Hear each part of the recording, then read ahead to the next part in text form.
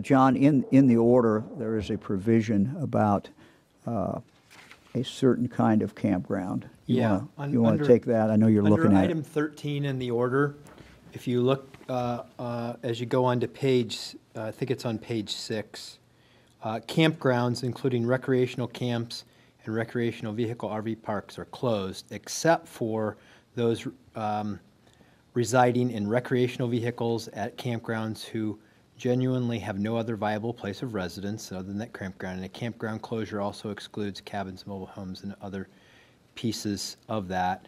But those, so read through that, you'll see. But really, if you have a leased situation where you have a year-round campsite and things like that, and you have a facility there, those are allowed under this order to go back into place. That was one of the things, frankly, one of the things we heard from a lot of legislators and other things. So you'll see that in that provision of the order. I don't need to read it all to you, but there are some aspects of campgrounds that are reopened in this order. And the other ones will come under our working group on outdoor recreation. And so we understand that summer's coming and that people like to get out. And so this group will be coming up with best practices. Again, we talked a little bit, I think, yesterday or the day before. People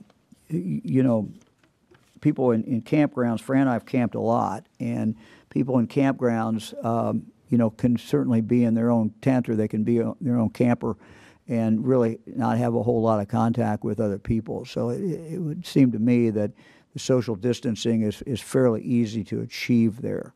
So I'm optimistic about the ability for people to be able to do that. We just got to pull this group together, have them come up with the best practices, and then announce that. And again, this is the type thing that we want to do in the next several weeks.